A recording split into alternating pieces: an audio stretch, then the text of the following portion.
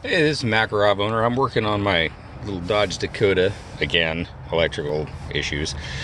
So, I want to give an overview because I made a breakthrough. I'm just going to kind of go back to the beginning, and I think I'm going to wipe out the previous videos. So, the problem that I was having was intermittent stalling. So, what would happen is I'm driving down the road somewhere and the truck decides to just die. Or later on, I would drive, it's up to temperature or whatever, and then I go ahead and go into a store and then come back out and it won't start. So a number of different problems. And so I'm tracking this thing all over the place. So underneath the distributor cap here, there is a little plate, and it's basically a sending unit for the spark that comes off of the crank sensor or what have you. And so I'm chasing around that thing. It would warm up and then it would shut down. It wouldn't work. So I went through that a number of times. I took it to an auto electrician, all kinds of stuff. Went into like 3 different shops and they weren't any help.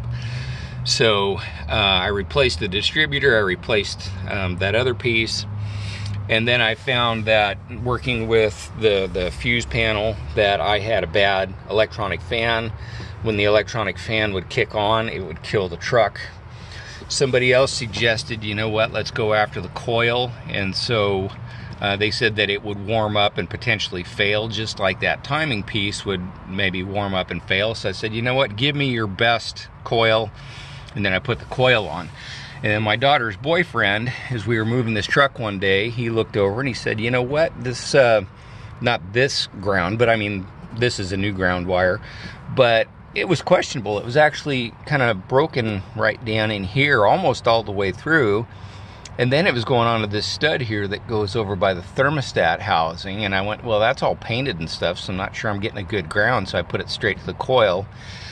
And then this wire here, I know this isn't quite right, but it's functional. I got to tape it up and whatever.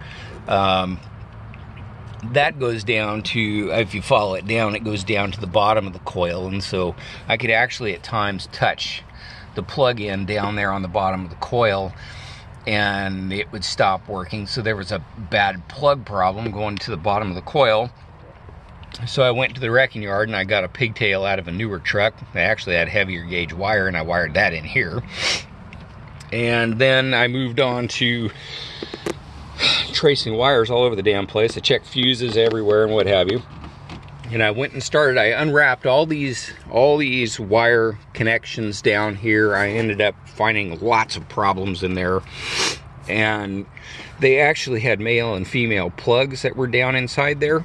And they were corroded looking, but they're covered with all this conduit and tape and crap, and you couldn't find it. So there were Y joints and all kinds of crap, and I eliminated all that stuff. I actually put in an aluminum block going here to the main fuse panel, and then I wrapped it in tape because I wanted to eliminate that Y joint. And then I went here and tied everything together. And it might look a little shitty or whatever, but you know what? It works. And it's a lot better than Y joints. At least I know that the wires are working and they're conducting current.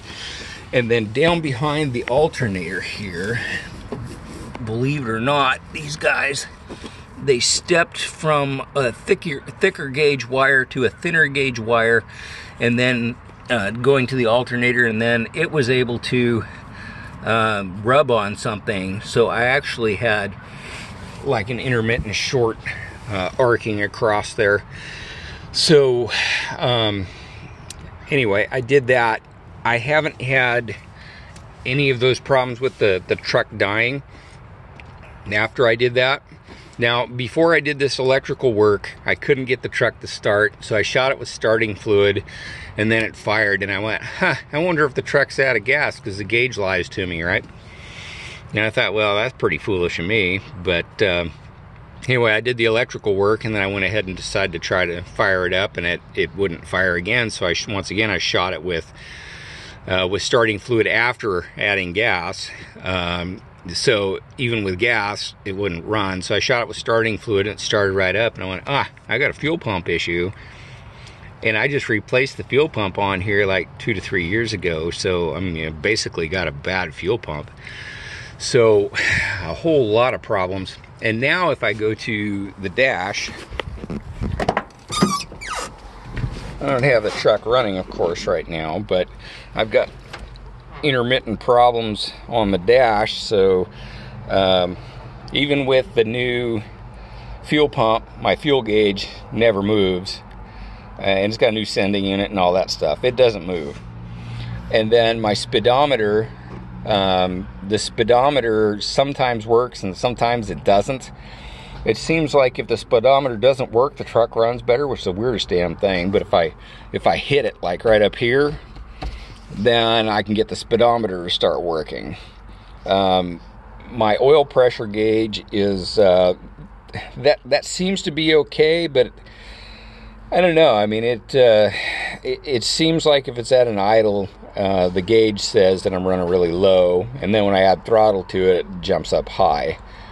AC/DC current seems to work fine, and my temperature gauge, you know, I think it works okay, but I put in a manual gauge here a long time ago because I didn't want to trust whatever's going on with these electronics. So I pulled the cluster assembly out and I looked at that, and I don't see any problems with any wires, and I grabbed each one of the pins and kind of tried to see if they wiggled or not, and they don't wiggle. So there's a board kind of right behind where the speedometer is, and you can actually grab it with your hand and unplug it. It's a little, I don't know what it's called, and I've never seen one before, but it's like a little accessory board, and it plugs into 3 or 4 pins. And I don't know if that's bad or what's going on, but since I had the dash out and put it back in, the speedometer doesn't seem to work.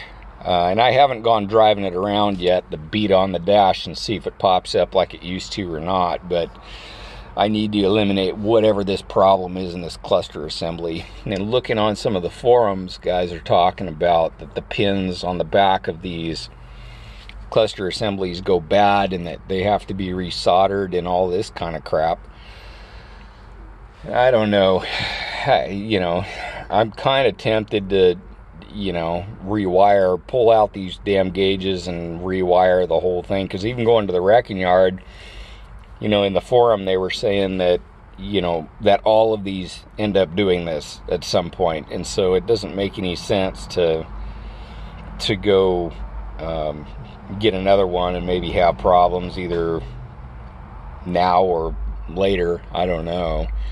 But then I saw something in a newer vehicle, I don't know if it applies to the 95 or not, that evidently the computer talks to the cluster assembly, and that it's part of the system, and if this is failing, it'll run like shit. So I don't know what to think, if I can abandon this cluster and go to something else or not. Anyway, if anybody knows, if you post a comment, let me know. That would be great. But otherwise, I'll tell you another thing that happened was, since I do have the manual gauge and I did that electrical work and I replaced the pump, I now run in temperature about 165 to 170 degrees going down the road, and my fan doesn't kick on until 210. But if I'm running 165 to 170, the truck used to run at 190 to 210. And so I've dropped literally anywhere from, say, 25 to 45 degrees in temperature just by solving those electrical problems. Now, if I'm sitting in an idle, like at the bank for half an hour in the drive-through like I did the other day, it went up to like 210, 212, and then the electronic fan kicks on and then it pushes it back down. But it's running a lot cooler, you know, on the average than it had been, just by changing out those problematic electrical pieces. And you wouldn't think that would have any effect, so to speak, on engine temperature, but it did. So, you know, I've mentioned this to other people and they're pretty surprised by that. But anyway, you know, those harnesses and that kind of stuff, I mean, on the outside, without stripping everything off, you couldn't see all of that. And then when I found a male and female plug that were kind of shitty, I went, who does this? I mean, Ford doesn't do this. And then, you know, having those main cables like spliced together and kind of hidden. Who does that? I mean, what kind of stupid shit is that? Anyway, I was pretty pissed off. You know, it's one thing to have some wires go bad, but I mean, this just seems like a horrible plan to me. And God, I'm so frustrated with this Dodge Dakota. It's not even funny. But, you know, I don't want to scrap it because it's got a good trans and it's got a good engine. It's only got like 124,000 miles on it, see? So I don't want to scrap a truck for, you know, an electrical issue. And anyway, I think that this is largely solved. Now, I just got to deal with this cluster deal, but I thought this was well worth passing on to everybody else. Have a good day. Thanks. Bye.